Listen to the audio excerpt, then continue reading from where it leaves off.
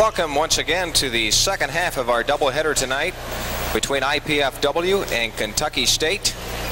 I'm Mike Neely along with former IPFW player Charles Washington tonight, bringing you this game between IPFW and Kentucky State. IPFW coming into this game at 12-3, 2-3 in the Great Lakes Valley Conference, and Kentucky State 5-6 and 1-4 in the conference. Let's go down to the floor and get the starting lineups for tonight's games, and then we'll talk just a little bit about them.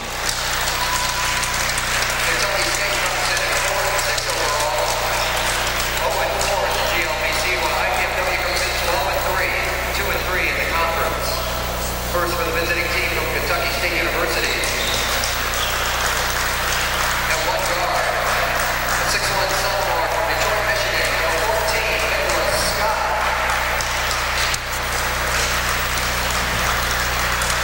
A 6'1" freshman from New Orleans, Louisiana, number 20, Toby Joseph. A 6'3" senior from Louisville, Kentucky, number 4, Mike Shoulders. A 6'2" junior from Riviera Beach, Florida, number 11, Dennis Hanna. And a 6'8" sophomore from Frankfort, Kentucky, number 30, Antonio Chambers. The head coach for the Thoroughbreds is William Graham. And now for your IPFW Mastodons. At one guard, 5'8" senior from Muncie, Indiana, number 4, Lawrence Jordan. At the other guard, 6'5" junior from Chicago, Illinois, number 25, Glenn Howard. At one forward, 6'4" sophomore from Muncie, Indiana, number 33, Sam Wall. At the other forward, 6'8" freshman from Albany, Indiana, number 41, Sean Gibson.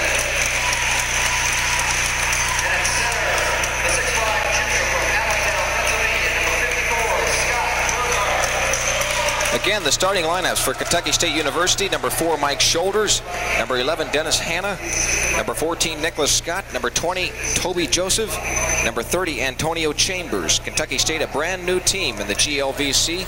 Let's go down to the floor once again for our national anthem.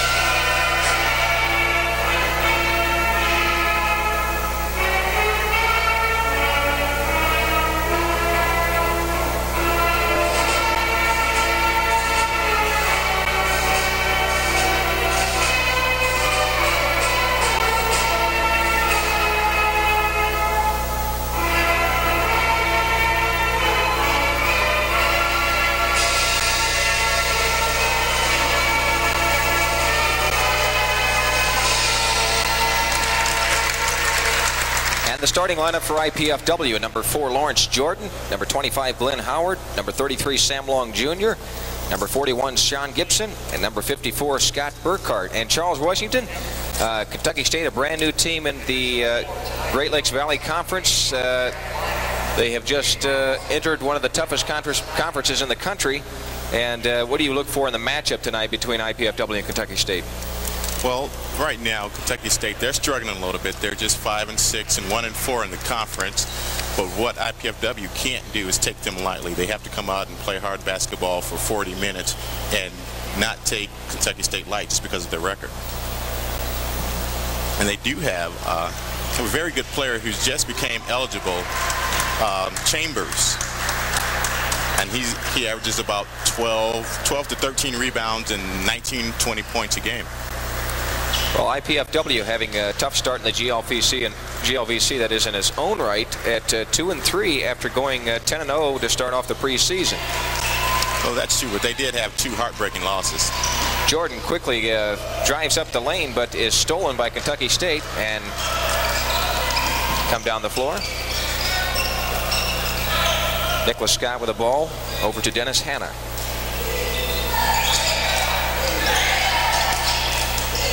Scott takes the shot. It's long. Rebound Jordan.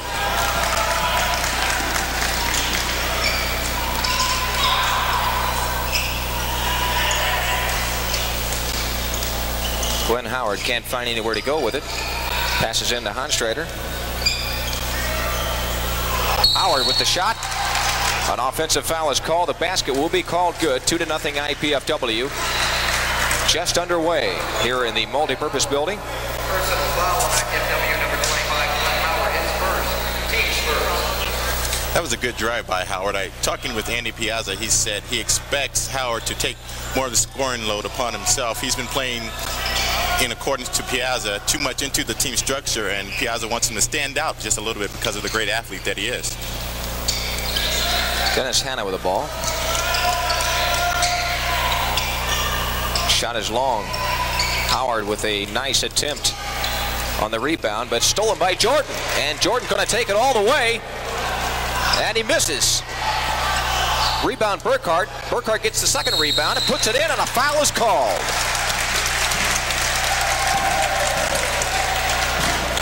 So Scott Burkhart, the 6'5" junior from Allentown, Pennsylvania, gets on the scoreboard with his first 2. Personal foul on Kentucky State University number 14, Nicholas Scott, his first, team's first. Going to the line, chance for the 3-point play for 54, Scott Burkhart. That was a great athletic move to save the ball by Howard, but as a rule of thumb, you never want to save the ball under the opponent's basket.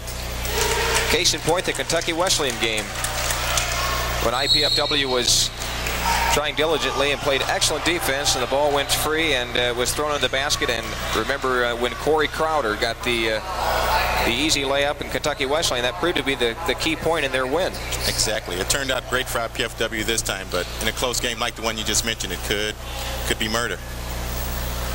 Dennis Hanna will inbound the ball for Kentucky State. Kentucky State at 5-6 and 1-4 in the conference so far.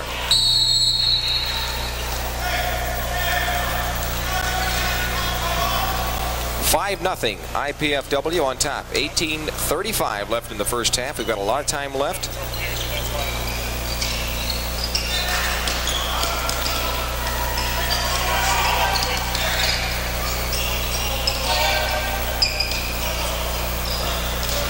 Passes inside. And the bucket is good by Mike Shoulders. His first 2. 5-2 IPFW. Kentucky State on the full court press. And up ahead to Jordan. Jordan's got a break to Burkhart. Burkhart gets fouled again. Almost goes in, but he'll go to the line again for another 2 shots.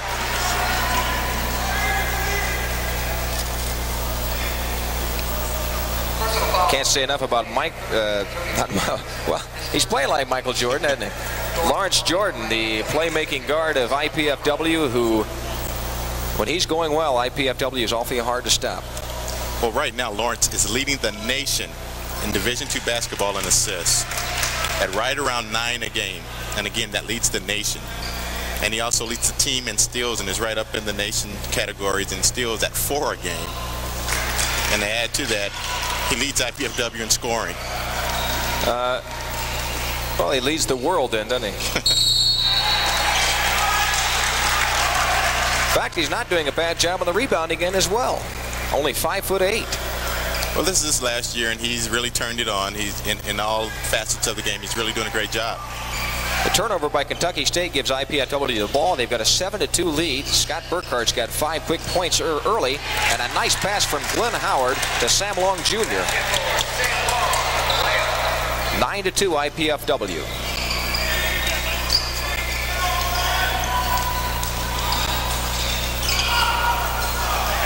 Just missed. Rebound Kentucky State.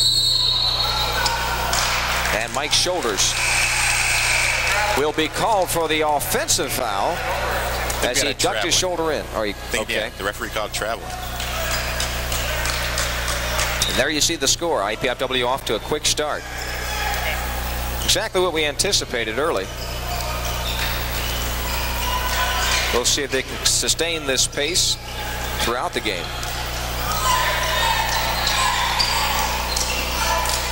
Kentucky State is struggling, but they do look like they have 5 good athletes on the floor. When you have that, you have to be aware at all times.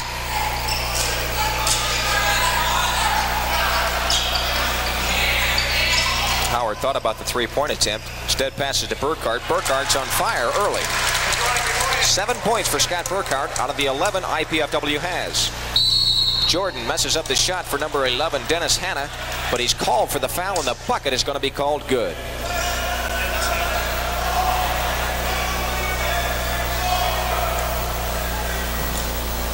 That was a great drive to the basket by Burkhardt last time down the floor. Great switch of hands. 16:53 left in the first half. IPFW on top 11-4. Dennis Hanna will be at the line for Kentucky State to knock it down to a 6-point lead.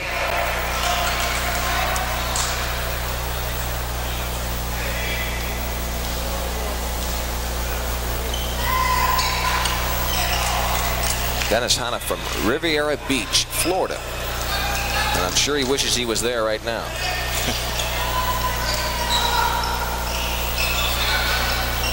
Burkhardt, great pass to Sean Gibson.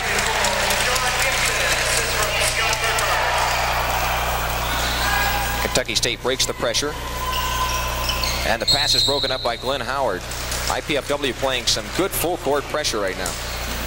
Yes, and on the other end, on the offensive end, that was a great post-to-post pass.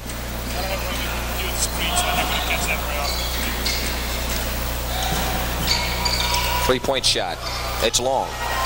And the rebound, Sean Gibson. They head to Jordan.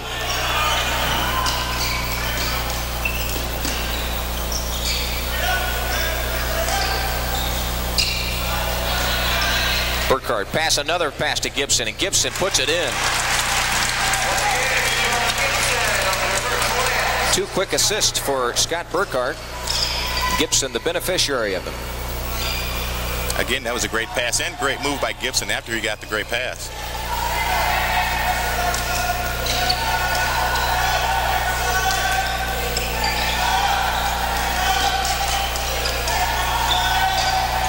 And the shot is good by Dennis Hanna. 15-6 IPFW on top. 15:31 left in the first half. Jordan down quickly. It's stolen. Kentucky State comes away with it.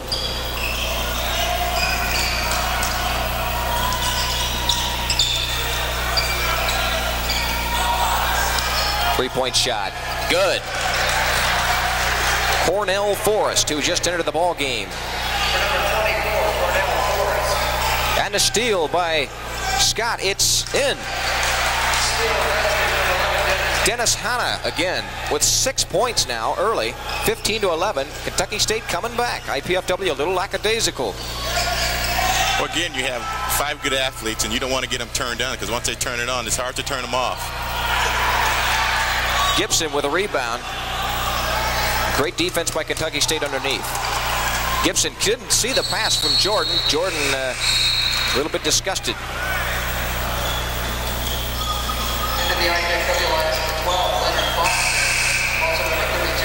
What IPFW can't do right now, Mike, is let Kentucky State get momentum, and then they'll gain confidence, and then they might even think that they can beat IPFW. For Kentucky State, number 34, Cedric Fuller, coming in for Antonio Chambers.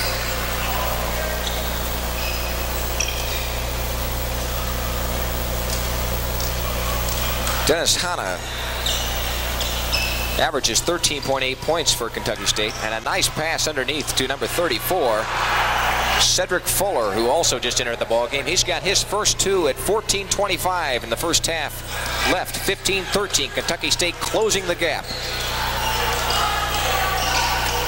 Leonard Fox now in for IPFW along with Scott Shank, and the ball goes over to Kentucky State. So IPFW having some very difficult times right now. But right now, if Kentucky State scores this time down, I think it would be a good idea for Andy Piazza to call a timeout. Hanna comes away with the ball.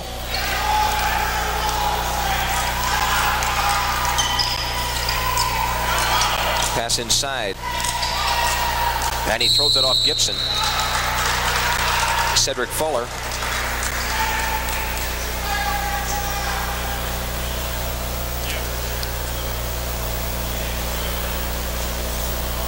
Wholesale changes right now for IPFW, trying to find the right combination to slow these thoroughbreds down. Lloyd Surgeon is entered the ballgame for IPFW. One of 3 people on IPFW that averages in double figures. He is at 11.4. Jordan, the leading scorer, at 11.8. And Surgeon gets the steal. He's going to take it all the way, and he jams it home.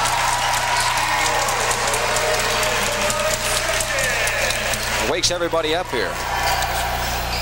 Quickly, and Gibson with a rebound. Well, that worked a lot better than the timeout to change the momentum. Jordan ahead to Scott Shank, and Shank didn't see the pass.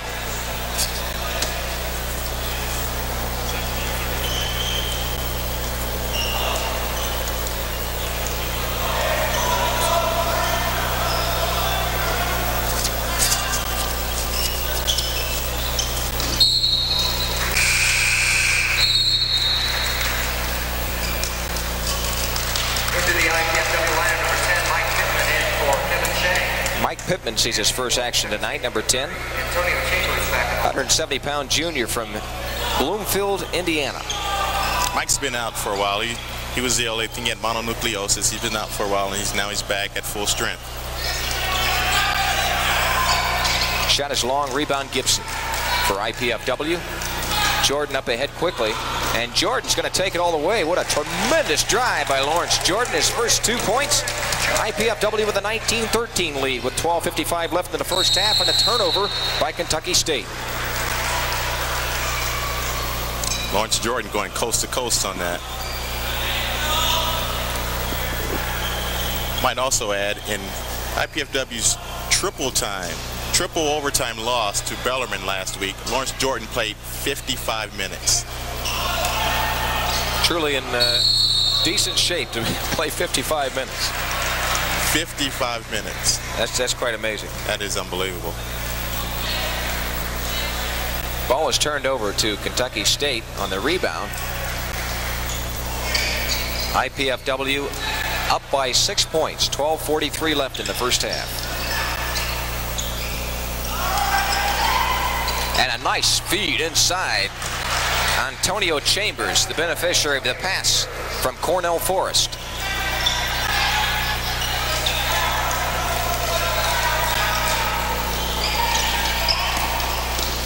Ball is deflected by Kentucky State. IPFW will reset it. Leonard Fox on the outside. Sean Gibson thinks about it. A good pass inside to Surgeon. It's blocked. Kentucky State with a rebound. 19-15. 12:03 left. IPFW on top by 4 points. And Hanna takes the acrobatic shot and gets it to fall. He's got 8 points now. 19-17 IPFW on top. Hanna's a good athlete, as I'm sure everyone saw in that great athletic shot. Fox could have been called for the charge, and it looks like he's going to be called for the charge. A little bit of a late whistle, but it was a good call.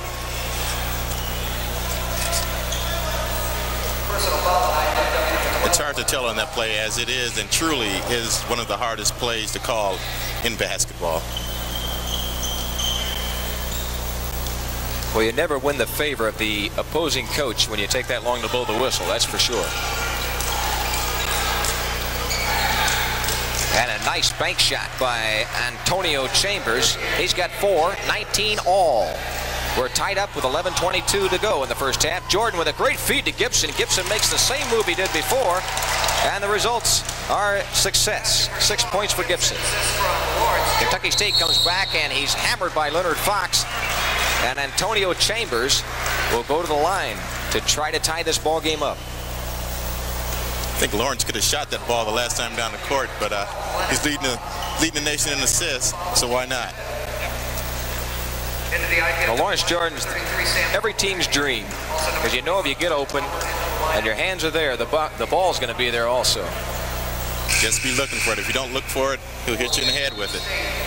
Number 41, Lynn McCary, and also number 32, William Boone, into the thoroughbred lineup. Kentucky State so far playing a very good ball game. Chambers 4-2.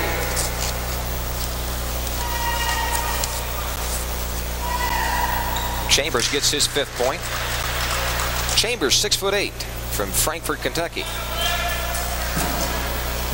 Only a sophomore, so you'll hear from him in the future.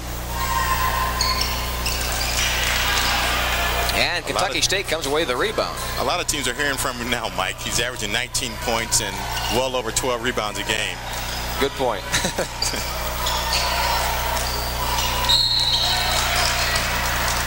Incidentally, that 12.3 leads the league.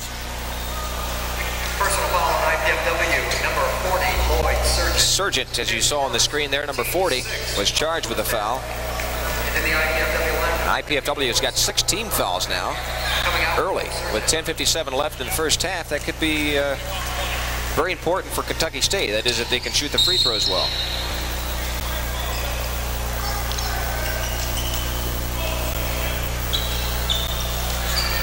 Right now, the crowd's kind of subdued, I guess, waiting for some excitement. Maybe it's just a school night. Could be, could be.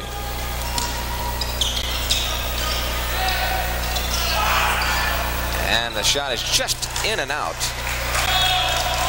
IPFW the rebound. Glenn Howard in the corner. Passes into Burkhardt. Back to Jordan. Jordan with the penetration to Burkhardt, who wasn't really expecting the pass, but he said, look what I found, and put it in. 9 points for Burkhardt. 10 minutes, 25 seconds left in the first half, and Jordan gets the steal. He's got a 2-on-1, and quickly the passes, and a great look back to Burkhardt. 11 points for Scott Burkhardt. A tremendous look back by Lawrence Jordan. What I'd like to know, Charles, is how in the world did he know that Burkhardt was there? Well, when you're playing with Lawrence, you just always look for the ball no matter where you are. He always seems to know where the person is, and he usually makes the right decision. And that, again, is why he's leading the nation in assists. Number 50, John Hunstriker, his first. And that is also why Burkhardt's got 11 points now in double figures, with still 10 minutes left to go in the first half. Messiah Troutman coming in. And you can count on this man to be in double figures before the night's over. Number 30, Antonio Chambers for Kentucky State.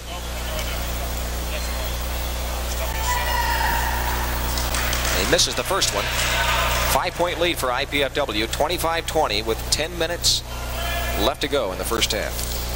Looking at Chambers, he kind of reminds you of Winston Bennett, the great player from Kentucky and now with the Cleveland Cavaliers.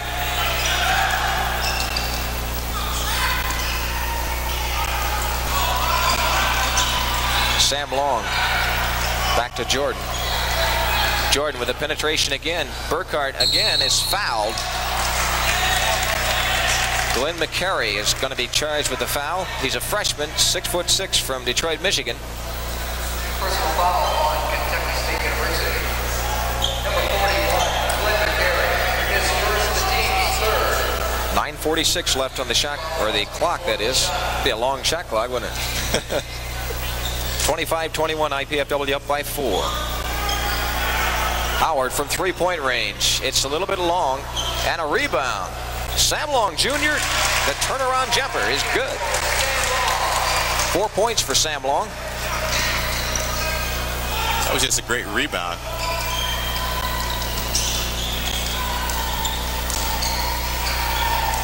And the shot is, was that a shot or a pass? I'd like to know. IPFW comes up with it anyway. Jordan's up ahead. He's going to push it again. Loses control of the ball. Could have been called for a palm, but is not. And passes off to Sam Long Jr., who gets the three-pointer. I guarantee you that won't be one of Lawrence's smoother assists of the year. Nonetheless, it is an assist. Foul's going to be called on John Heinstreiter.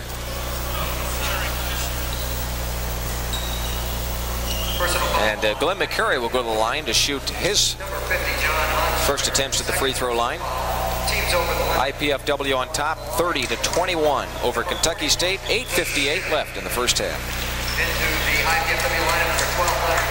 Well, from my observation so far, Charles, it looks like Kentucky State can run with IPFW. Maybe not as strong in the half-court game. Well, right now, like I said before, you know, they're great athletes. They just need to stop turning the ball over. If they stop turning the ball over, they can make a ball game out of this. They seem to be a very undisciplined team.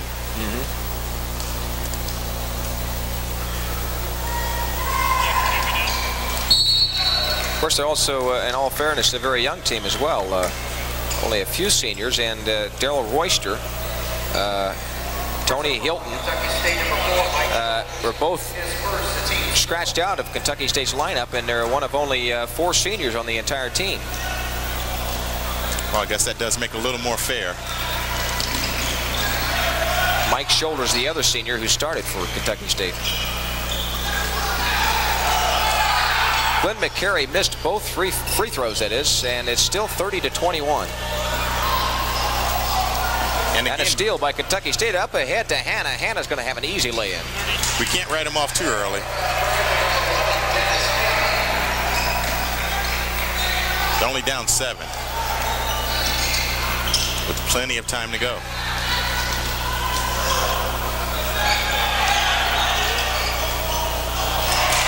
And a nice rebound for Glenn Howard. He's got his 4 points now. 32-23. IPFW up by 9 now. And a kick ball is going to be called against IPFW. They'll reset the shot clock.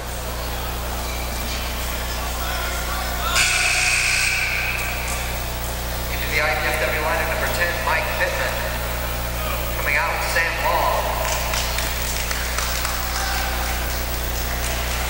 Mike Pittman back into the ball game now for IPFW, number 10.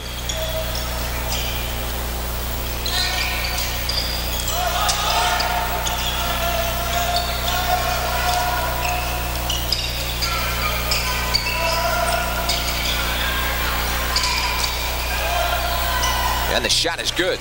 Mike Shoulders, 6'3" senior from Louisville.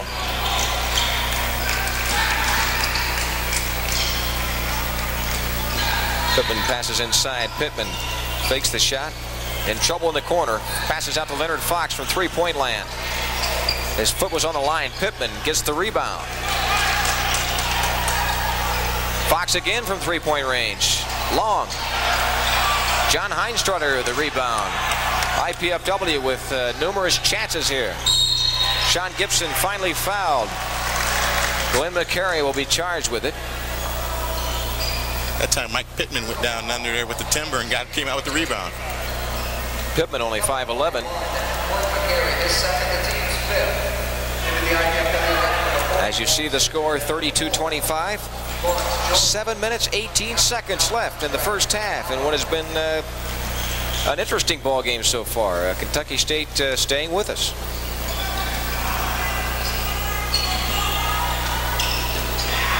Pittman, and just in and out. Would have been a 3. And a wild shot by Toby Joseph up ahead to Surgeon, who gets a little fancy with it, and it's taken away by Kentucky State.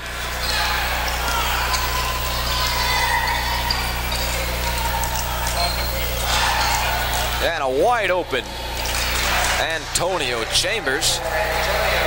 8 points for him. 6:42 left. 32-27. IPFW on top. We're in the first half. Fox with a 2-on-1. And Surgeon tries to jam it, but is instead going to go to the line to shoot 2. As Antonio Chambers commits the foul. Personal foul on Kentucky State, number 30, Antonio Chambers. His second, team 6.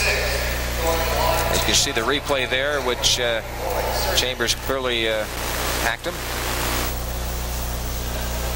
Good look at Lloyd Sargent, senior from Saginaw, Michigan. And he gets the first one. Sargent shooting a very good percentage at the free throw line. It's good to see him knock that one down. In the last few games, Lloyd's percentage went way down. He was shooting at a 90% clip, and now he's right at about 70. So it's good to see Lloyd back on track. Sargent with 4 points, and IPFW with a 7-point lead. 34-27, 6:32 left in the first half.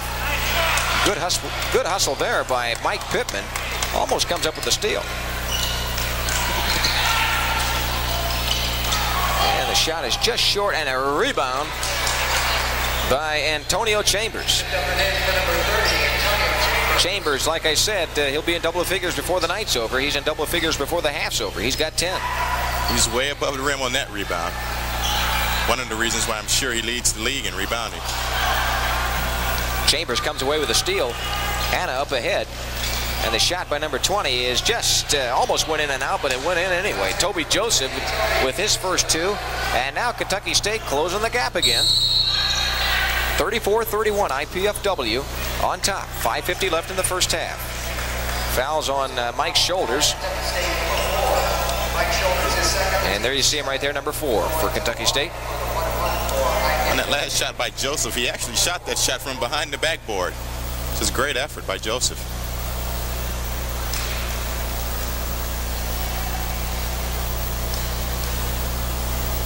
Not your ideal transitional fast break shot. Lawrence Jordan gets his 3rd point. Makes it 35-31. Good look at the senior playmaking guard, the all-time assist leader for IPFW. Remarkable career. Kentucky State pushes it up quickly and can't quite get it to fall. Rebound, Sean Gibson. He'll push it up to Jordan. Jordan's going to go quickly up the floor, and the penetration proves off to be very costly for Kentucky State because John Honstreiter gets his first 2, and Lawrence Jordan, the key to just about every ball game IPFW plays.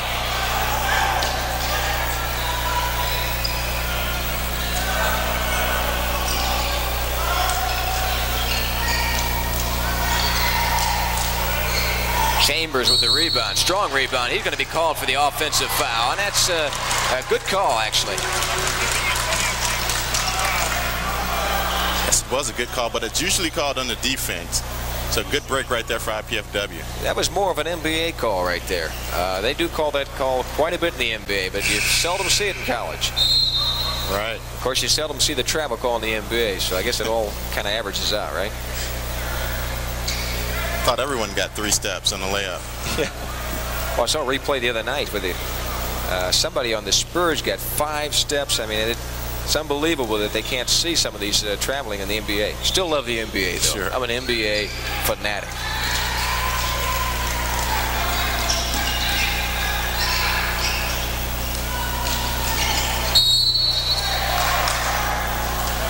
Glenn Howard gets tripped up and gets nothing out of it except a turnover. 38-31. IPFW up by 7 points, 4:50 left in the first half.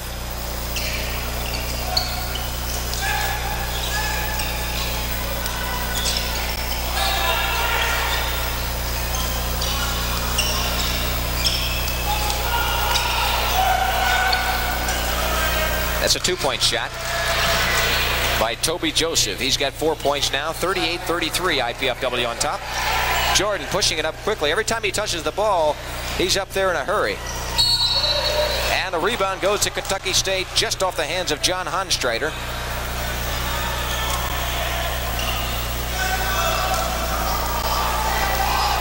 Kentucky State getting back fairly well in the fast break. Right now, they're really not playing bad basketball. They're right in the game. And they're missing easy shots just like that.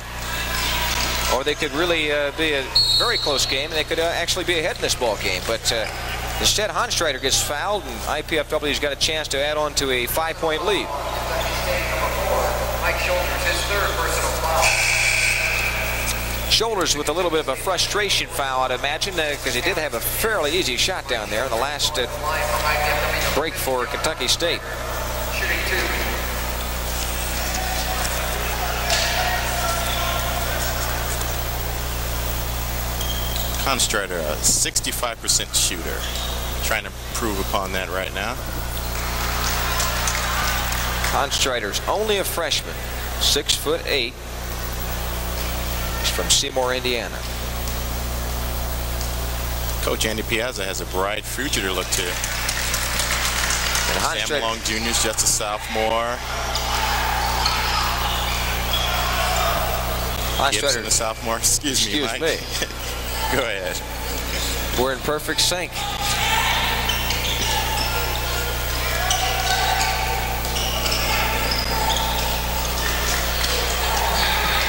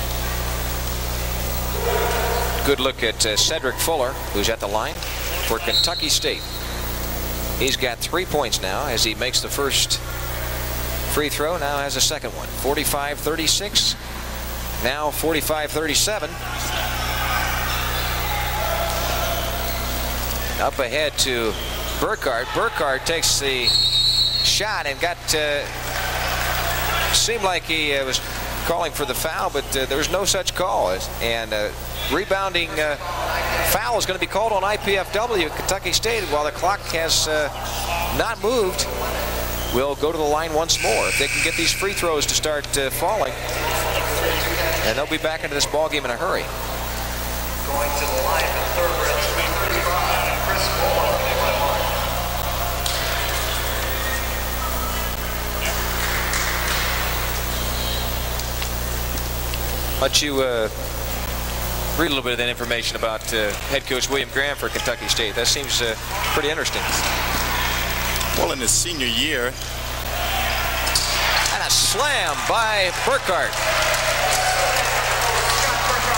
And again, who else but Lawrence Jordan with the assist. I think he's close to his average already. 47-37. IPFW on top by 10 points. And Hanna comes away with 12 points, and a turnover by IPFW quickly. Can't look down. The ball's going back and forth now. 1:54 left in the first half. 47-39, a lightning quick first half so far.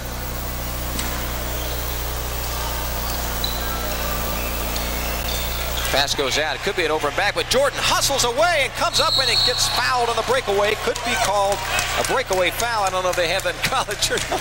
Yes, they do. They should. They didn't call it. That was about as close to one as there could be. Personal foul on Kentucky State number 40. David Spears his first, going to the line for IPFW after the steal. Number 4, Lawrence Jordan with 2 shots. Jordan with some excellent hustle down court. 1:52 left. IPFW on top by 8 points. 47-39. You cannot be lackadaisical whenever you're playing against Lawrence Jordan. Case in point with what just happened. Jordan from Muncie South High School in Muncie, Indiana. Gets his free throws to fall, and he's got 8 points. 49-39. IPFW again by 10. Jordan with a steal. He's going to take it all the way. Tries to force a pass in. Finally gets it in. Shank misses it. Rebound Sargent. Sargent muscles his way up there and gets it to fall.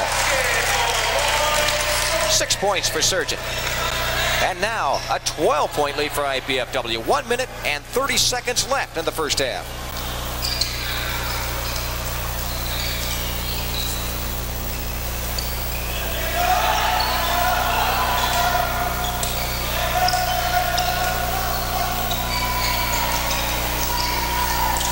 Hanna's got the ball right now for Kentucky State.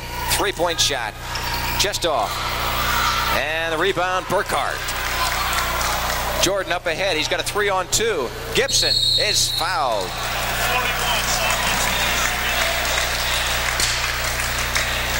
Foul's going to be on Toby Joseph. Toby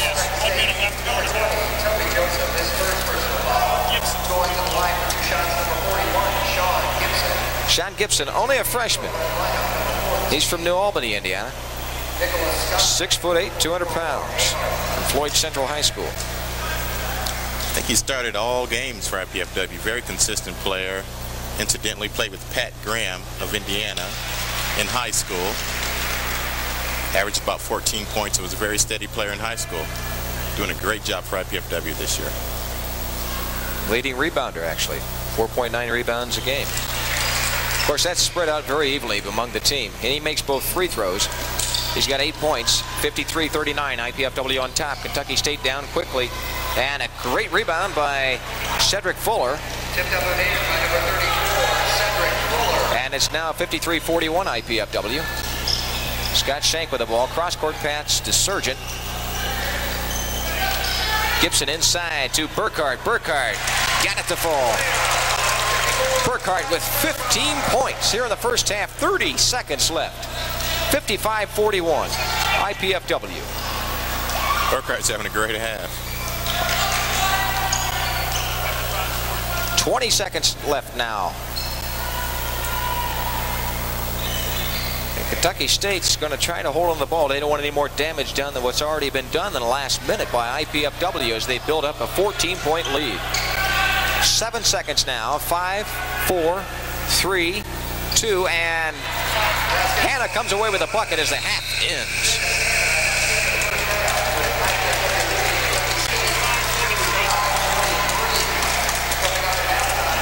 Dennis Hanna with 14 points in the first half for Kentucky State. Keeps them in the ball game with that last second shot. 55-43 is our halftime score. And Scott Burkhardt with a tremendous first half, mainly because of the playmaking of who else but our friend Lawrence Jordan, as usual. Well, Lawrence, as I said, he's leading the nation in assists. He's very, very close to leading the nation in steals.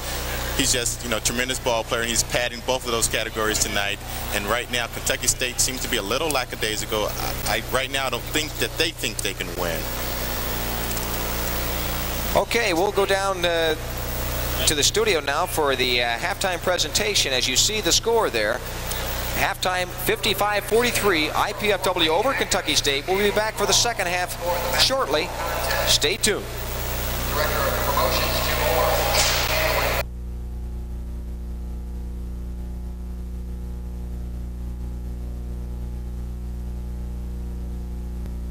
And here at halftime of the Kentucky State IPFW game, talking with Lawrence Jordan. Of course, it is tape delay. Lawrence, you've been here 5 years. Why don't you tell us a little bit about the first years and now this being your senior year? Well, my first couple of years here, we didn't have very much success. We had subpar season. We had an 8-20 season and a 9-19. We played good top-notch competition, but we just couldn't put it together. And now, we've been 15-13 the last couple of years, and we won 21 games last year. And this year, we're certainly on a roll. And the attitude towards winning and the whole program has changed in the last couple of years. And I guess that's a credit to the coaching staff of Coach Piazza and Felski. They've changed things around here and got us thinking, with a positive attitude, and we're coming along right now. Looking at the stat sheets, I see, Lawrence, that you're leading the team in assists and steals, and you're up in the top 4 or 5 in the nation in both of those categories. But there's one category that I'm sure you're not very accustomed with leading the team, and that's scoring. Right now, you're leading the team in scoring with a 12.5 average. Why don't you tell us a little bit about that and the extra scoring burden that you have on yourself this year? Well, Charlie, I've always been capable of scoring. I just hadn't been asked to score, and last year we had a couple of great wings in Bruce Rowland and Steve Bard, and we lost those guys to graduation. So this year, I had to take it upon myself to take a few more shots and be the all-around leader, the vocal leader. Like you said, I am leading the team in assists, so that's my main category, and scoring, has picked up, and it's been fun this year. I like scoring. I've always been capable of scoring, and something I'm finally getting a chance to do. Now, I played with you myself a few years back, and you came in as a freshman as a great leader. Now this is your 5th-year senior, and you have so many new guys. What's it like playing with so many new people and being the leader that you are, incorporating that through all those new people? Oh, it's great. I love working with the younger guys, taking them under my wing. Me and Sean Gibson, he's a freshman. He's probably one of my better buddies. I like taking those guys under my wing because I've been here 5 years. I have the experience. I'm showing those guys the ropes and bringing them along so in a couple years down the road they can be leaders also. Okay, what about Kentucky State? What do you know about Kentucky State? What are some of the things that you have to watch for? Well, I don't know too much about them. I just know they have one of the top players in the conference in Chambers. He's leading the conference in scoring and rebounding, and that's about all I know about their team. I haven't seen them play or anything, and this is their first year in the conference. But Coach Piazza and Felski, they've scouted them, and I'm sure we'll be well prepared for them when the time comes. Right now, you guys have a wonderful record. You're sitting at 12-3, but you are 2-3 in the conference. Why don't you reflect a little bit? You're about halfway through the season.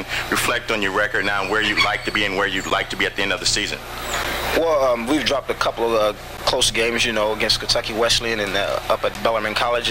Those games could have went either way. We missed a couple of free throws down the stretch and a couple of plays we could easily be 14-1. It hurt a lot. We had to rebound from that.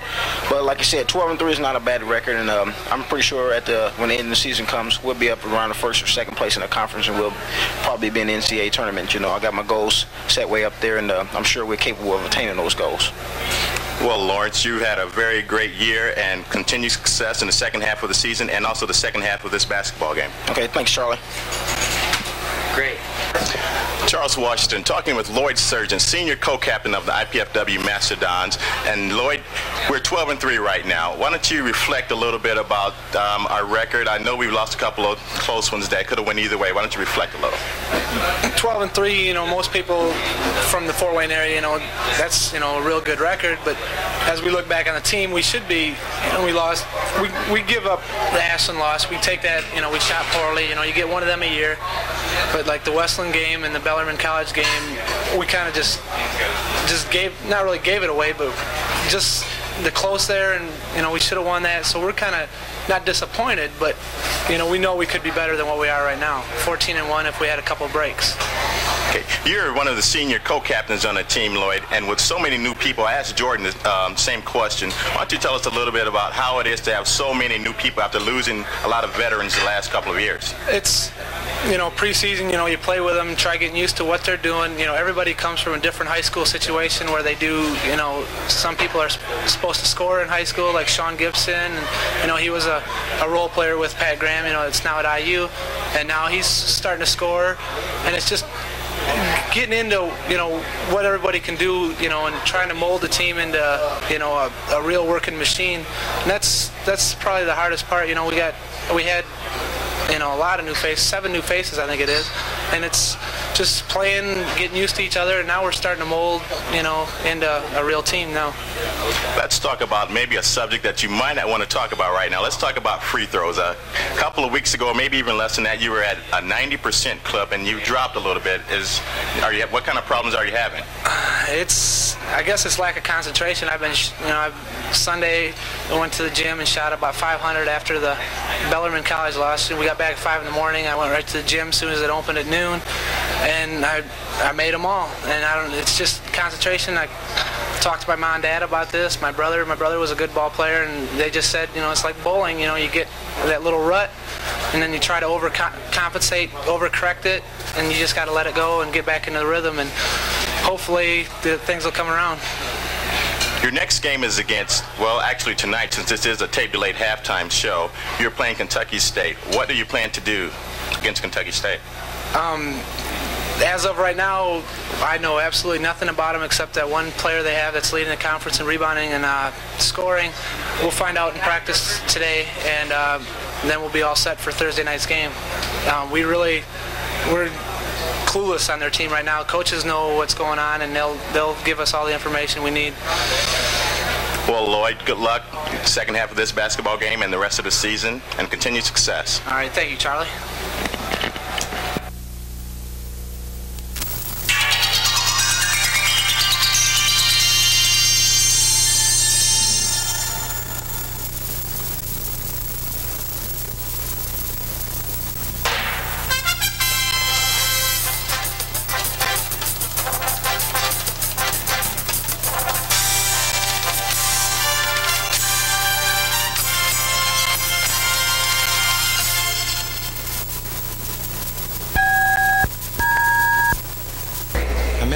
Or so, and we'll be starting the second half.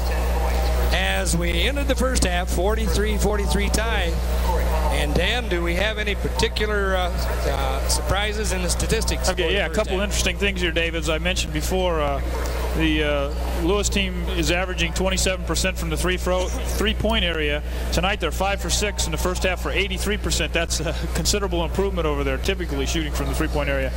Let's go over some official stats here. Lewis is 16 of 33 for 48% from the field. IPFW is 18 of 27 for 67, so we're actually out shooting them, but they have 6 more attempts at the basket than we do. Free throws, Lewis is 6 for 10 for 60%. IPFW is 3 for 4 for 75, so they've had 6 more free throws, 6 more two-point attempts and 6 more free throw attempts. They are out-rebounding IPFW 18 to 12. Turnovers are equal at 6. Block shots are equal at 1. IPFW has 3 more fouls at 10, but nobody at this point in time has more than 2 fouls. Leading scorers for Lewis are Powell with 10 and Harris with 9. For IPFW, Pittman 13 and Gibson 12. So I only had Gibson with 10, so somebody that I gave a basket to, Gibson was credited with that basket. Well, maybe IPFW can hope that that three-point shooting for Lewis comes back and approaches more of their normal average. That 5 for 6 is tough to do. Oh, very tough to do.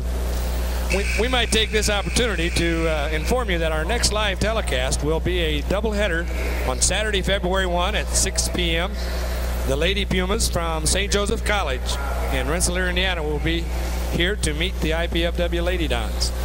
And then at 8 o'clock that same night, the Pumas from St. Joseph's College will take on the IPFW Mastodons men's basketball team. Catch all the action of college basketball right here on College Access Channel 6. Well, Dave, while we're making a pitch for the athletic department, I'd like to remind the folks that next week we have a big volleyball tournament here with the IPFW Invitational presented by Fort Wayne National Bank and Pepsi. And USC will be here along with Penn State, Ohio State, and ourselves. We will not be telecasting, so it's a good opportunity for those fans who haven't been out here to see our gymnasium and see some top-notch volleyball. IPFW is at the Penn State tournament this week. We don't have the results of today, but last night they beat Rutgers in 5 games. They beat Navy in 3 games, and they lost to Penn State, who they will open with next Friday night in the IPFW Invitational. So very, very exciting action, volleyball action coming up here at the IPFW Athletic Center next Friday night. Okay, we are approaching the tip-off here. The official is explaining some aspects here with both teams. We're now ready to go. IPFW will inbounds the ball on the alternate possession. There you see the halftime stats that we just read to you. Mike Pittman, Lawrence Jordan back on the attack for IPFW. In fact, the starting lineup is in the game. Sam Long for a 3-pointer, no good. Lewis rebounds. Andre Brown off to Lance Harris. Lance runs the show for the Lewis Flyers.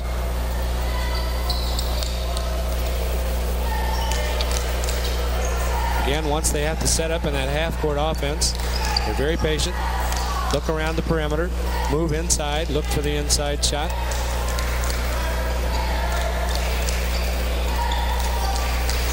Andre Brown moving down the middle, takes the shot up and in. So we have again a lead change take place. There were 13 lead changes in the first half.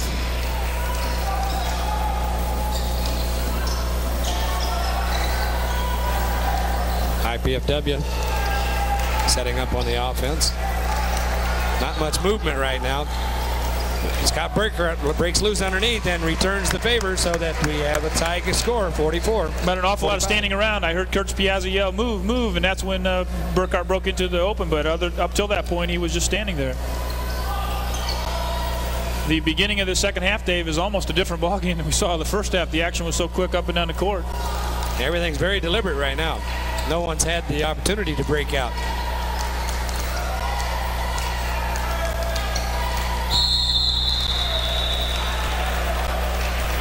And on that move, we will have a foul called against IPFW. Scott Burkhardt. Andre Brown will go to the line to shoot 2.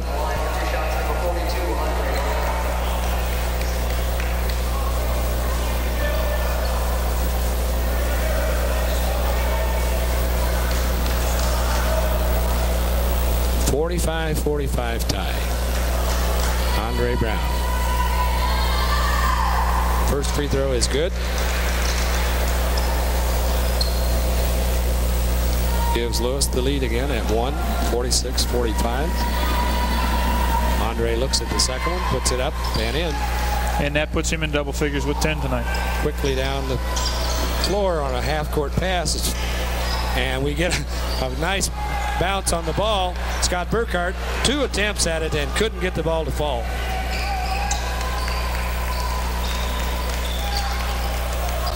Lance Harris sets up the Flyers, and they look outside, look inside. Scott Burkhardt breaks through, cannot control the ball, but awfully good hustle. Looking inside, nothing to go. Back down the right side for the Flyers, and Lance Harris launches a 3-pointer, and Sam Long comes in to rebound the ball. Well, actually, Lewis had a mismatch there that didn't take advantage of, with Mike Pittman guarding number 41. And they didn't recognize it. Didn't recognize it.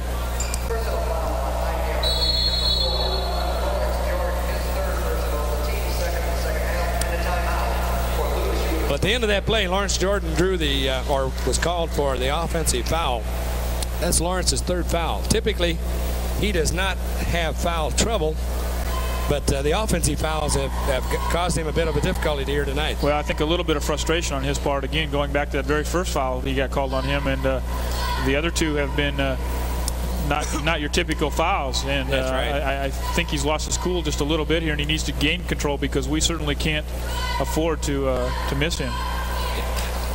I saw that Lewis called the timeout there, and I'm not sure what that strategy is because we're still early here in the second half. They've been seeming to do things right.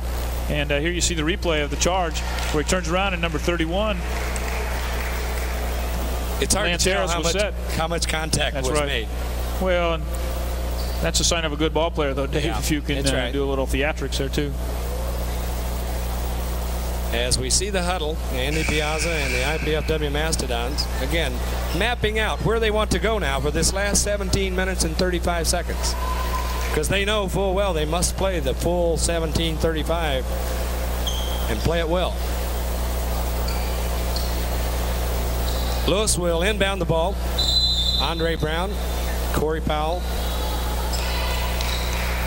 Troy Prendergast in the ball game, Lance Harris, and Jay Retzinger, the starting lineup, in for the Lewis Flyers. As it is for the IPFW Mastodons, with the exception of John Heinstreiter playing in place of Scott Burkhart. Andre Brown with a nice soft jump shot. Mike Pittman down the floor quickly. Ball knocked away by Andre Brown. Almost too much of a force, Dave. You know, they're still trying, and that really became clear the other night against Kentucky State at the end of the ball game. It's not that we had given up. We just were really forcing the ball inside. Corey Powell tips that inbounds pass out, and good hustle down the sideline, but it will remain Indiana-Purdue basketball. And a time in the ball game when the Mastodons need to come down and get some good offensive play.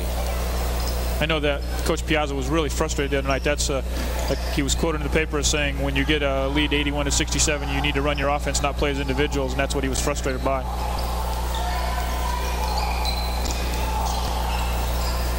And Lawrence Jordan that time with a layup. Sean Gibson with the tip. But the tip came off of the support above the basket, then came back down in, so no basket. Into the Lewis lineup, number 44, John Adams. It's awfully important at this stage of the game, too, that the Mastodons have high-intensity defense. As we just see there, Sean Gibson skipped into the passing lane, picked it off, and Mike Pittman with an opportunity to put it in, and he missed. Well, we talked a minute ago about IPFW adjusting their lineup from big to little, and now they have that little lineup in there. And there we saw an excellent move by Lance Harris to the basket. Strong kid for no bigger than he is, and he had excellent body control. He's got a chance for the 3 points. They're up by 6. They could move out to a 7-point lead here. And IPFW cannot afford to fall too far behind here. No.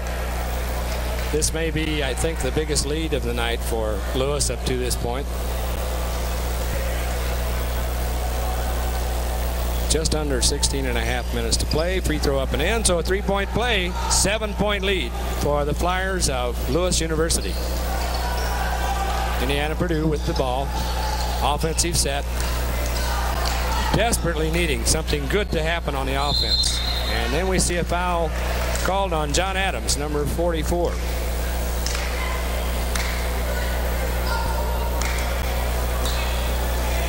Kevin Shank, Dan, seems to be very hesitant to look for the shot, although that time he did make a bit of a move and then decided to pass off. Well, and early in the season he wasn't that hesitant. I don't know if he's just had some bad luck with shooting lately and he's just hesitant to shoot the ball, or defensive pressure all over. IPFW making, in my opinion, a lot of mistakes in putting the ball on the floor for one dribble and picking it up. And Lewis is very good at closing the passing lanes down. And there we see Lewis making an errant move, throwing the pass out of bounds. Indiana-Purdue now with an opportunity to squeeze that lead back down. They trail by 5 after trailing by 7 at one point. Lewis making a couple changes here, hoping to get themselves back into a continuous offensive pattern. Kevin Gallagher, a 6'6" senior, into the Lewis lineup. He looks a little taller than 6'6", doesn't he? Yes. In fact, he looks about the same size as Gibson, and Gibson goes 6'8". Indiana-Purdue on the move. looking for the offensive set. Sean Gibson over to Leonard Fox. Leonard to the baseline, moves into ball to John Honstrader, but Sean Gibson picks up the loose ball and puts it in. 2 alert baskets in a row now for Sean Gibson. Big baskets for the Mastodons. Lewis with the ball.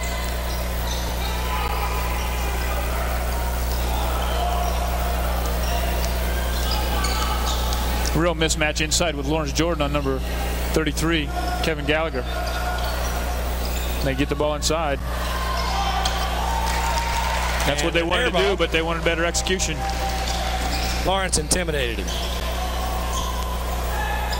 Kevin, you got to take that one.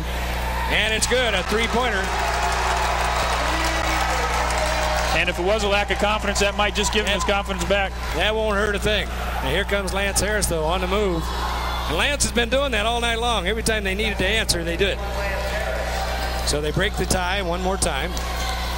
Lewis in the lead, 54-52.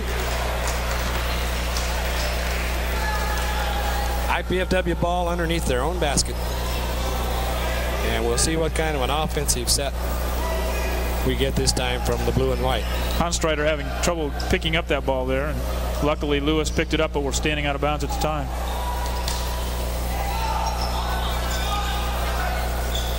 IPFW moving the ball on the perimeter. Inside now to Sean Gibson. Back out to Lawrence. 3-pointer by Lawrence. Short, but Lawrence follows his own shot from a third of the length of the court. Now Kevin gets a second try. No good. And we had a little extra effort, but a long pass. No good. And Lewis gives up the ball. Indiana Purdue now will come back with an opportunity to tie. IPFW's got to not get into the mentality of taking that 3-point shot every time they've got it. They still have to work the ball around the perimeter, but try to get it inside with an opening at times.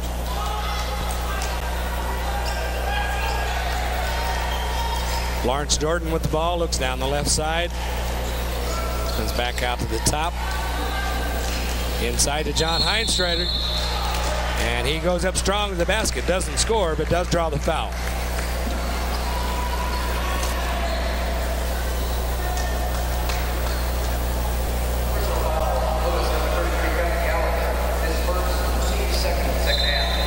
We played a little over 6 minutes in the second half, Dan, and still have a very close ball game. Exactly what we expected, Dave. Both teams play an awful lot alike. To be honest with you, though, I must give Lewis the credit. They appear to play with just a little bit more poise than IPFW does. And as you've been reading off some of the players here, it appears they've got a little bit more experience in the lineup. Honstrader's first free throw is good. Pulls IPFW within 1. Yeah, it seems like underneath the basket, too, Lewis may have just a little more of the leaping ability. They get up just a little bit higher. Honstrader misses the second free throw, so it's a 1-point ball game.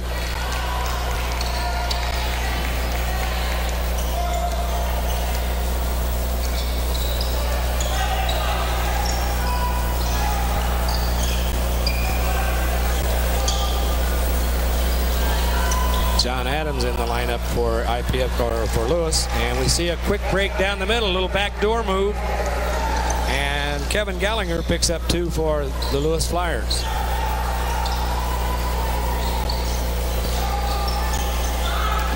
Good ball movement at the moment by IPFW. But a couple chancy passes, Dave. Those cross-court passes, if you don't just hit them just right, they can either be intercepted or go out of bounds. But they're certainly not getting anything wide open. Kevin was fairly close there, and now we get a nice move inside. He's got to go up. He scores, draws the foul. So a possible 3-point play. Nice feed from Sean Gibson. John Heinstrader right underneath. Went up strong, scored the layup, and now we'll have an opportunity for the free throw. Scott Burkhart returns to the lineup for the Mastodons, replacing Sean Gibson. Well, Gallagher picked up that foul and they're bringing Iroko in right away for him. Iroko played sparingly in the first half, but it's very strong and physical underneath the basket. Richard Iroko, 6'9". He's a sophomore, and he's from Benin City, Maguire, and I'm not sure where that is. first three-point free throw by John Einstrider. Ties the game at 56.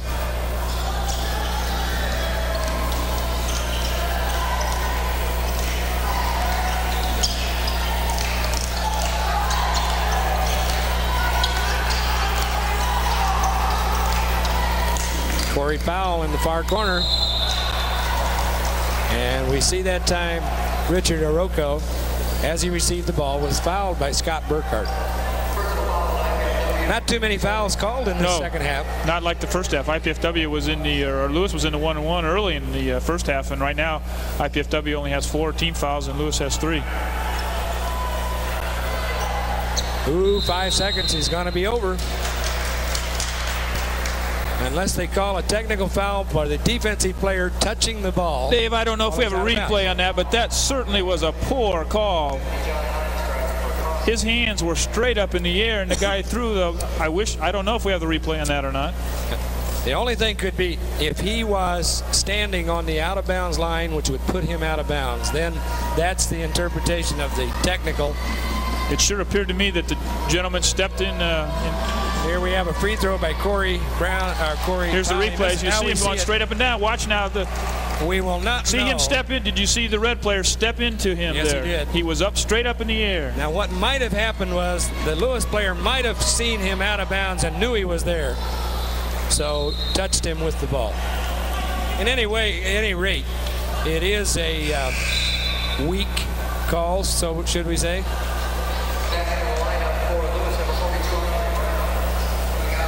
57-56, Lewis leads here. 12:31 left in the second half. A must-win game for both teams if they hope to stay in the NCAA bid race. And for a good standing in the GLVC.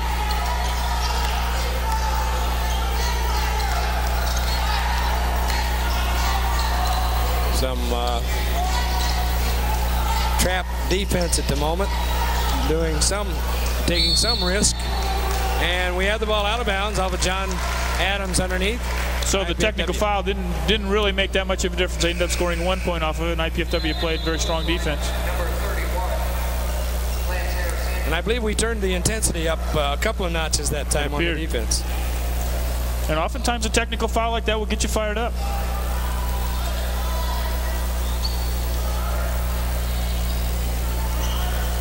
Bigsy with the ball.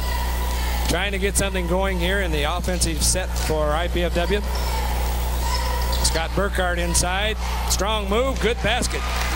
And we have a lead change. IPFW has now taken a 1 point lead, 58-57.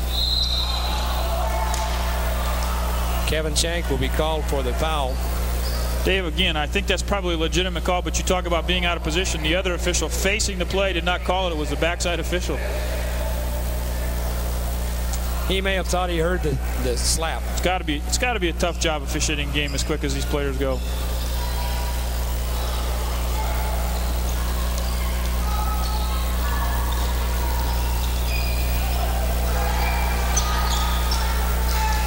Well, when they came in with the third official, Dan, I had a suggestion that I thought they ought to take that third official, position him in the 6th row about half court and let him watch the game from there and make his calls. Lewis went back into the lead with that last basket. Underneath by John Adams. Short shot. John Hunstrider rebounds, puts it up and in. So back and forth we go.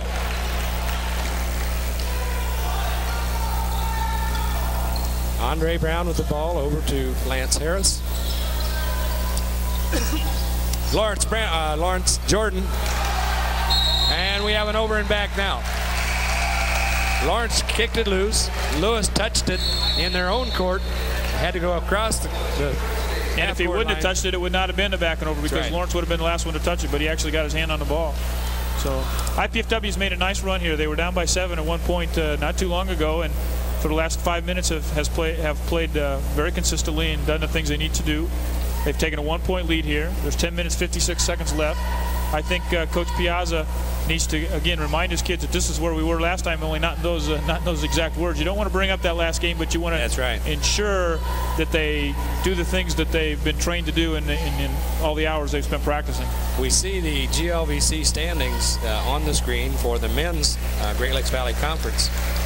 Kentucky Wesleyan on top at 4-1. Southern Indiana right behind at 3-1. That one loss, by the way, right here to the Mastodons. So if Indiana Purdue can just get things going here tonight, come out with a victory and keep that going, they'll be all right. You see that both Lewis and IPFW are currently 2-4, so it should be a pretty even ball game. Well, Dave, it's my opinion that if IPFW can finish in the top 3 of the conference at the end of the year, that they have a very good opportunity of getting an NCAA bid. But with 4 losses at this point in time and having to go on the road against Lewis, having to go on the road against St. Joe, having to go on the road against Kentucky Wesleyan and Southern Indiana in the same weekend are going to be very, very tough. They're just going to have that intestinal fortitude to come away with some victories there. And they certainly cannot lose any more at home. Well, they have just 2 teams left in the conference that they will not have played after tonight.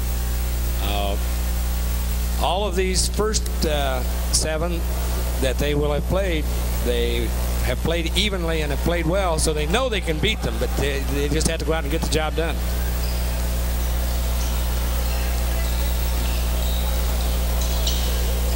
Mike Pittman from the left side, no good. Sean Gibson, big rebound.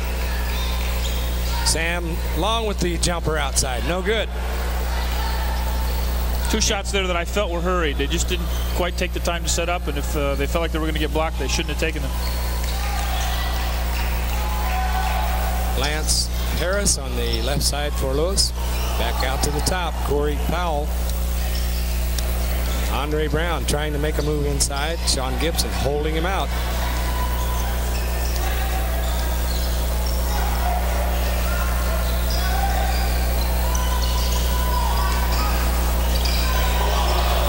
The Lewis Flyers moving that ball around, patiently looking for a move, but under 10 seconds on the shot clock, and they lose the ball.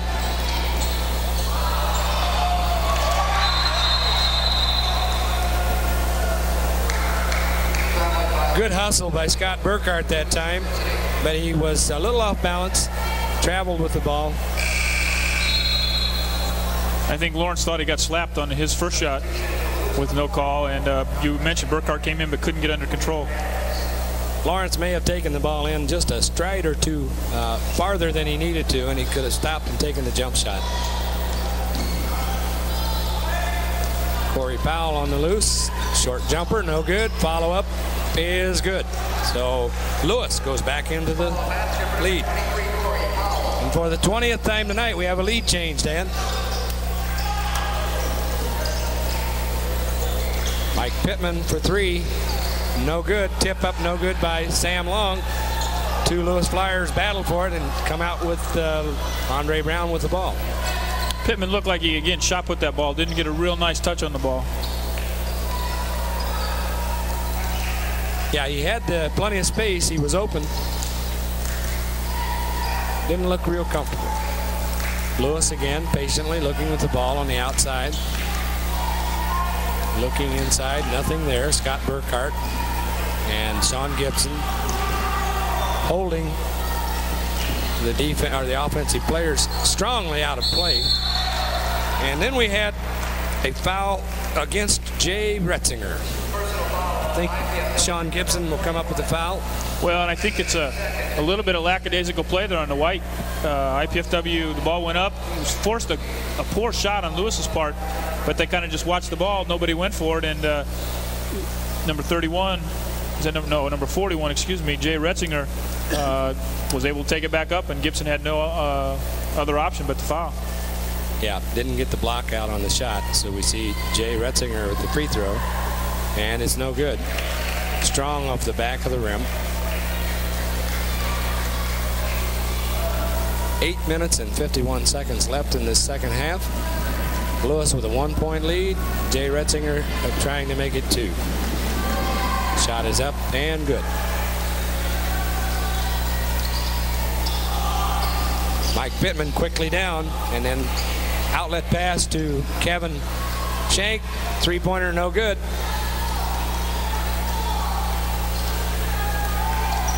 Lance Harris with the ball. Corey Powell tried to go inside Andre Brown. He does, and Andre is stopped, but he is fouled. Right now, IPFW is struggling a little bit defensively. They're getting good overplay on the man guarding the post players, but they're not getting good backside help. And what it's coming across late, they're having to foul in order to keep the bucket from being scored. That's exactly what happened there. And almost the same thing's happening to them on the offensive end. They almost get an opening, almost get the good shot they want inside, and instead have to settle for something a little long range. They need something to drop soon. Andre Brown at the line. The first free throw is no good. That's Lewis has had two players up there, Retzinger and now Brown, who've been a little bit short, so maybe they're getting a little bit tired, Dave. Let's hope. Andre's second shot is good. So 3-point lead, 8.5 minutes to go. Indiana Purdue with the ball and needs to sharpen up their offensive attack. And I see Coach Andy Piazza giving them the signal for one of their offensive sets. Back across court to Mike Pittman, inside to Lloyd Surgeon. Mike penetrated the lane, knew he had to go up with it, so he kind of used his body to protect the shot and did draw the foul. Could be a big play if Mike can just get him off of that 60.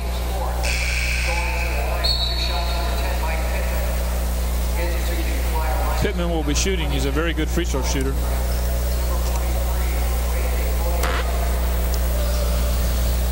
Has not had a number of opportunities this year.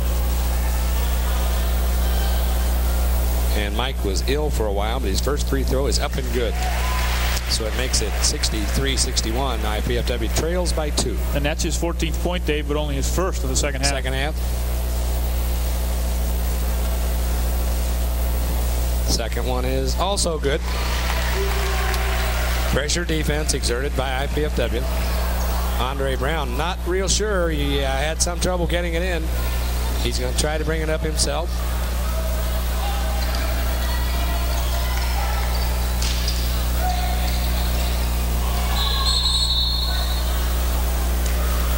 And in that scuffle underneath the basket, would appear there will be a Lewis foul.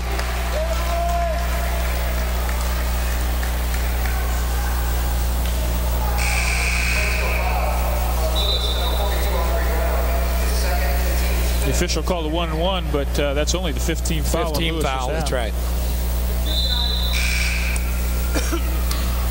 John Adams back into the lineup for the Lewis Flyers. He's replacing Andre Brown. There you see the play. You see the push from behind by Andre Brown. Surgeon had good position.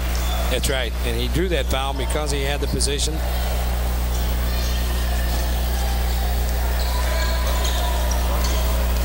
Indiana Purdue with an opportunity to go back into the lead again. Scramble for the ball. Lawrence Jordan has the ball, and we have a shot clock reset to correction on by the officials. Scared me. I'm not sure what he was going to call there. I thought he was going to call 3 seconds in the lane.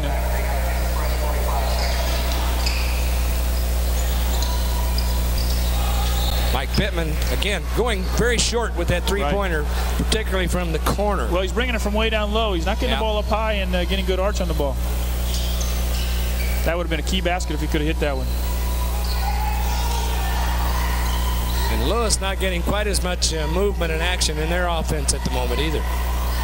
Oh, as tough as they play defense, Dave, you got to believe they got to be wearing down a little bit. That's right.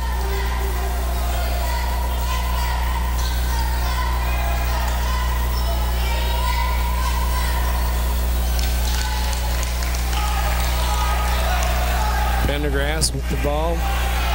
Down to under 10 seconds on the shot clock. And they do realize it. The shot goes up. John Adams rebounds, puts it up and in.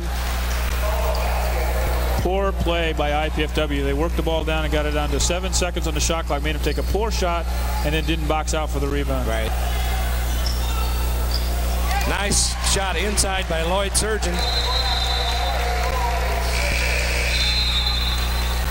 So Indiana-Purdue stays close within 1. And Corey Powell back into the Flyer lineup, as is Lance Harris.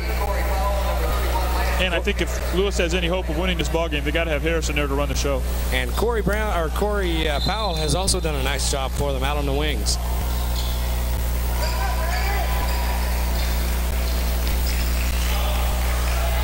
Oh, nice steal by Kevin Shank, up and in. And Indiana-Purdue regains the lead at 66-65. Trap on the defense. Short jumper, air ball.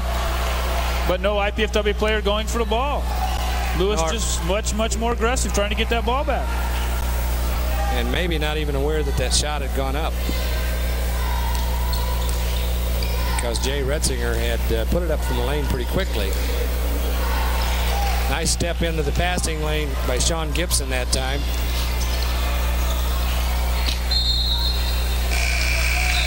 Lawrence Jordan forcing the ball a little bit inside. I thought he should have pulled it back out and set up the offense. Lloyd Surgeon had a man in front and a man behind, and luckily it was tapped out of bounds by Lewis.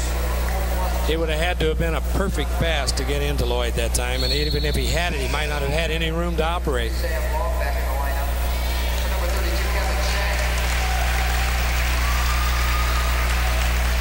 Well, Kevin has made his contribution tonight, a three-pointer a while ago, and that steal. And I think he'll be all right. No control on that one. Lawrence with the ball. And a critical time here now for Indiana-Purdue to offensively get the movement, get the set, get the shot, and get the score that they'd like. Leonard Fox strongly to the inside. Now, Dave, this is really following the pattern that happened the other night. The little guys are trying to bounce, pass the ball to the big guys, and they just cannot handle it that close. It's just too tough to get down. Andy Piazza, I believe, calls a time out there to talk about that problem. If you're going to give it to the big guy, you got to give it up to him where he can handle it. It may be a situation of not wanting to take the shot, but yet it's better to take the shot than to throw the pass or throw the ball away. Or back it out. There's nothing wrong. There's still plenty of time left on the shot clock, and I think at times we lose, we get that mentality that since we're going at such a fast speed all the time, we cannot run an offense. And I think Lewis is a prime example of that. Lewis certainly tries to run with the ball, but if they don't have it, they set it up and run their offense. I think we get into mentality of the fact that we got to hurry, and not use very much of that shot clock. And again, we see a shot of the timeout huddle, the Indiana-Purdue Mastodons, as they discuss strategy for this last 5 minutes and 24 seconds. And that's a long time in a ball game like this. A lot of time. I believe when play resumes, it will be Lewis ball out of bounds underneath the Indiana-Purdue basket. Right. As you see the cheerleaders and the crowd here tonight, which is a pretty decent crowd on a Saturday night. I sure would like to see the IPFW Mastodons come away with a win, I'm sure. Well, the defensive intensity is going to have to be here now for 5.5 minutes. The offensive awareness maybe he needs to pick up.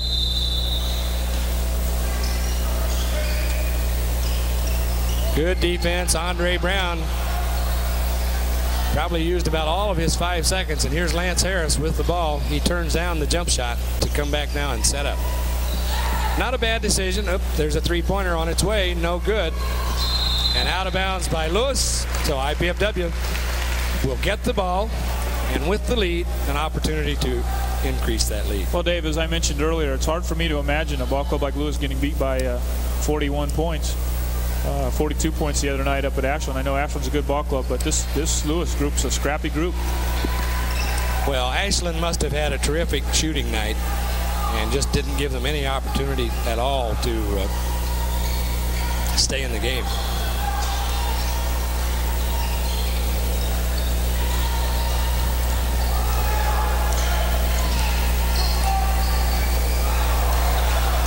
Too much ball handling there. They need to pass the ball. Yep. A little hesitation, and up and in.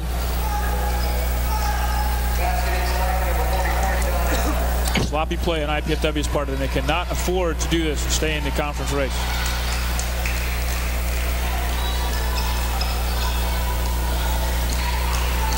Someone's going to have to step forth that wants the game, wants the ball, and will take the make the move and take the shot.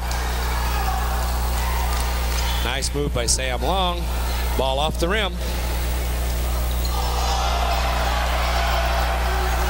Good defense by Sean Gibson. Lance Harris again sets up for the Lewis Flyers. Just a little under 4 minutes to play. Lewis with a 1-point lead. It's important that the Mastodons keep that defensive intensity there. Corey Brown wanting 3, and he has it. But they only counted two. He must have been on the line. Well, a break for IPFW.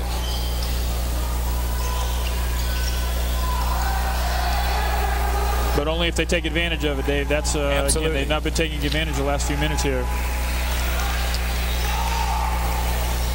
Lloyd Surgeon inside, and with a good move. Too bad he couldn't have gotten the basket. But it's a good move. Lloyd wanted the shot and was willing to take it. He'll go to the line to shoot 2.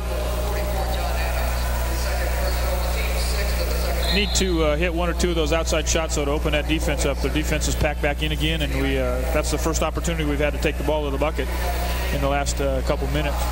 Here you see the play. John Adams picks up the foul. Lloyd Surgeon will be going to the line to shoot 2. Lloyd was one of the leaders in the NCAA Division II early in the season, free throw shooter, but ran into a poor streak of about 3 games in a row on that Kentucky trip and coming back here. First free throw, no good by Lloyd Surgeon. Lloyd will step to the line for free throw number 2. IPFW needs this point so they can get back down to trailing by just 2. Second free throw bounces around, no good. A lot of time left, 3 minutes, 15 seconds. And Indiana-Purdue must keep this defensive pressure up, not give up an easy basket here, get the ball back, go down and get a good offensive move and score. IPFW with a small lineup again with Jordan, Pittman, and Shank in the lineup at the same time. There's that move I didn't want to see, but they got the ball inside. Want a backdoor cut. Lloyd Surgeon fouls number 42, Andre Brown. Well, and Lewis is doing a great job running time down the clock and getting a lot of movement underneath the basket. In fact, what they've done, Dave, is they've moved three-point people out on top of the three-point area, which opens up the baseline for those 2 big men to just back and forth until somebody gets open, and they've been able to capitalize on that. They haven't scored buckets, but they've got an awful lot of fouls in there. IPFW is not doing a very good job of helping on the backside. The defender is doing a good job of fronting the cutter, but not getting very good backside help. There you saw the foul. Lloyd Surgeon forced to foul to keep the John Adams from, or excuse me, Andre Brown from scoring. Well, Dan, I'd like to take this opportunity, along with you, I'm sure, to thank the crew, the College Access Channel 6, and the Learning Resource Center at IPFW for their participation in the live production of our game tonight. They've done a great job with those replays. Every time we've asked for one, they've been able to provide it. So, well, 2 minutes and 50 seconds left to go here. Will probably be a lot of action in this last 2:50. It's plenty of time for the Mastodons to come back, get that ball moving offensively. They just need a break here somewhere along the line to kind of pump them up, it looks like, a little bit. Well, they're going to need to force that break, though, I think, and it's not just going to come because they're out there on the floor. Scott Burkhart's re-entered the lineup. Andre Brown's going to go to the line for 2 shots here. Could put Lewis up by 5. As you said, still plenty of time. That's right. It's not an impossible situation. Just one that you'd rather not have. Andre could help a little bit here if he wouldn't hit both of these. Andre Brown, 13 points on the evening. First shot is up and good.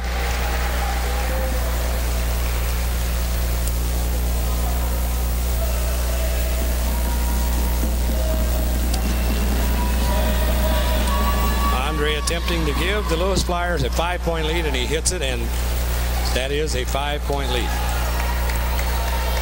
But again, plenty of time for the Mastodons. They must come down this time and get the offensive set, get the offensive move they want. And there is an excellent pass inside. Scott Burkhart with the basket. Mike Pittman with the good move. Well, and that may be the spark if they can play defense here, but they need to play defense here. And a hustling play by Mike Pittman, but he draws the foul, and it will send to the line number 24, Ernest Hickman. And I'm not sure if Hickman has shot any free throws tonight or not. I don't think so. Nope, he has not, Dave.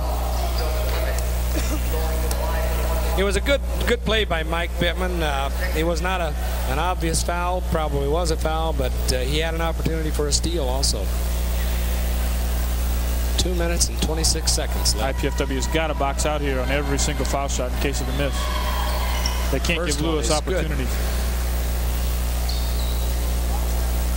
Yeah, a rebound by Lewis on a missed free throw would be very, very detrimental to the IPFW cause at this point. Second free throw is also good. Back to the 5-point lead and 2.5 minutes to play.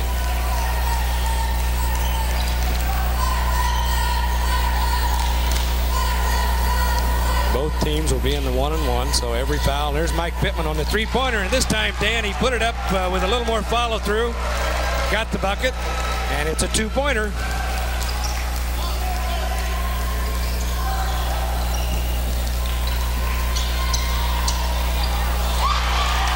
And there we have a breakaway. Kevin Shank came up with the ball. Lawrence Jordan puts it in, and we have a tie game. 1 minute, 52 seconds to play, a tie game. They played all night to come down to this. It's tied. It's going to be tough all the way. Kevin Shank with a block, but draws the foul and will send number 23, Corey Powell, to the free throw line. Not sure that was a good choice on the foul. It was a forced shot by number 23, Corey Powell. And now you're going to give him 2 free throws here with no pressure at all. And Lewis has hit several in a row here down the stretch. They shoot only 68.7% for the year, but they've appears to have done much better than that here in the second half. They've exceeded their season stats in a lot of ways tonight. Their three-point shooting, their free throw shooting. So Lewis back into the lead.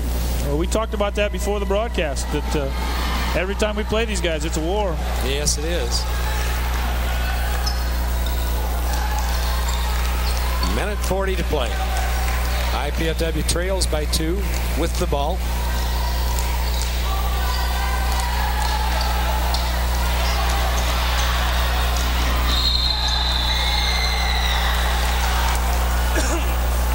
This game has an awful lot of similarities to the one the other night. Yes. Very close at the end, trailing here. And in that last turnover, I'm not sure it was a need to have to try to get that pass down. Maybe a little over anxious to pass. That was a good foul, though, by Kevin Shanks. Couldn't afford to give up the layup. Corey Powell will force him to do that because he had a wide-open layup if Kevin hadn't picked up the foul. And again, with 1:29 to go, Corey hits the first free throw. And regardless of what he does with this next one, still time for the Mastodons to come away with a victory, but they must be very, very sharp, mentally alert in all their play, defensively and offensively. Lewis has hit their free throws down the stretch, which is so important in a game like this. It's about 8 or 9 in a row. Right. It's a 4-point lead, similar to Thursday night, this stage of the game. Lackadaisical again. The person's not ready for the pass. Mike Pittman with the 3-point opportunity, misses. Rebound, Corey Powell. I'm sorry, Ernest Hickman. Minute to go. Still enough time if the right things could happen. And you don't want a loose layup like that. Well, 79-73 with 48 seconds to go.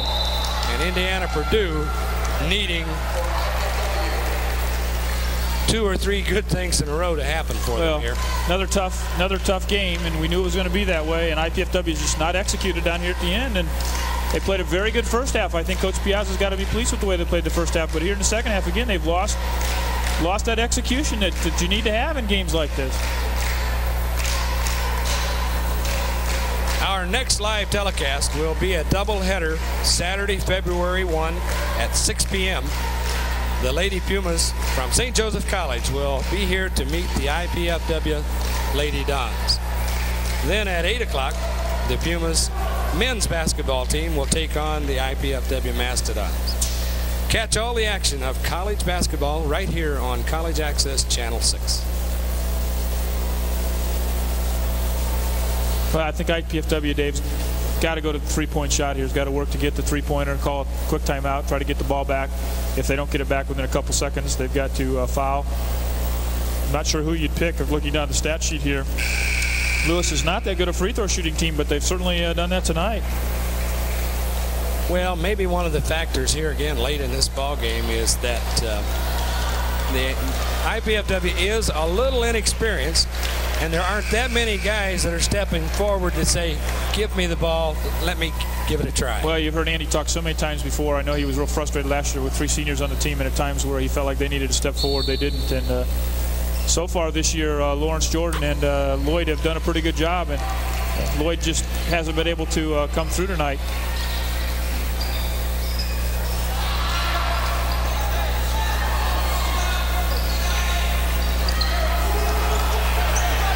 And there you see probably something that epitomizes the night.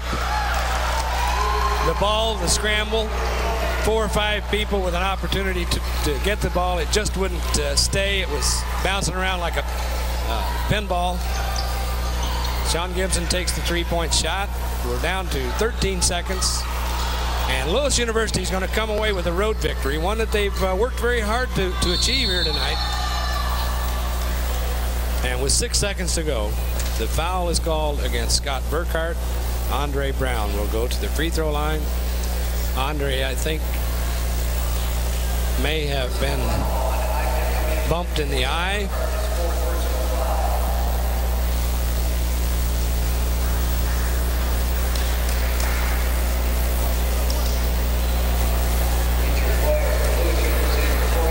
Well, Lewis is going to go to 11-5 on the year, Dave, and 3-4 in the conference, while IPFW will drop to 12-5 and 2-5 in the conference. And that's just, again, we mentioned this coming on the air. That it's just going to be very, very difficult to have much NCAA bid hopes.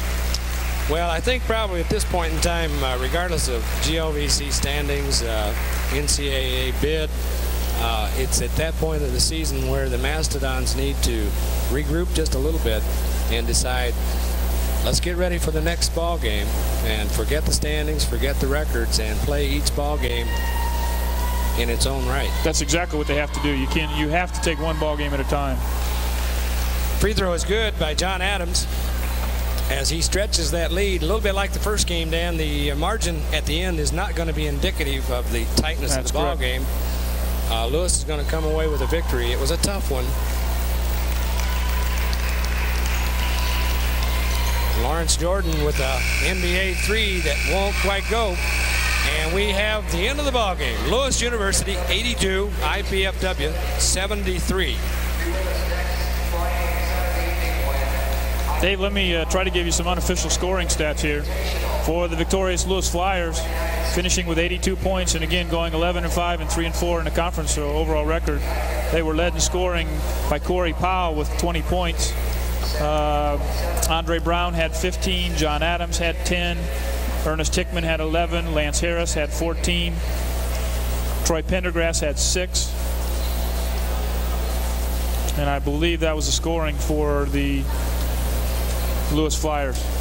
For the IPFW Mastodons, and they go to 12-5 on the year and 2-5 in the conference. Again, just points out how tough the conference is. Being undefeated in non-conference games and losing 5 in your first 7 in the conference just shows how tough this conference is.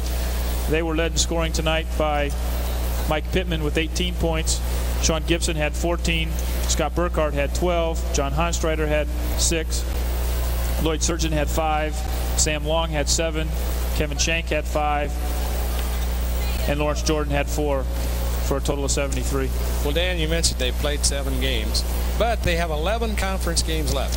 And they can accomplish a lot of things in those last 11 games and must go to work to do that. Well, I think you're right, Dave. I think the point you made earlier about taking one game at a time, and they can't look at that NCAA bid or the GLVC standings. They have to look at them inwardly and say, okay, what do we need to do now to get back on track? Because they're obviously not playing the caliber of ball they were playing 5 games ago. Well, we would encourage you to come back, join us at our next home game, February 1st, when IPFW, both men's and women's, will be playing the St. Joe College Pumas. We'll be joining the National College Television's Healthy State in progress immediately following tonight's telecast. Stay tuned to Channel 6 for more NCTV programs. At approximately 10:30, you'll see Talk is Cheap. At 11, live at 8, and at 11:30, Good News, Bad News. Well, for Dan Gebhardt, this is Dave Skelton thanking you for joining us for tonight's telecast. We won one and we lost one. We'll try to do better next time. So thanks again, and good night.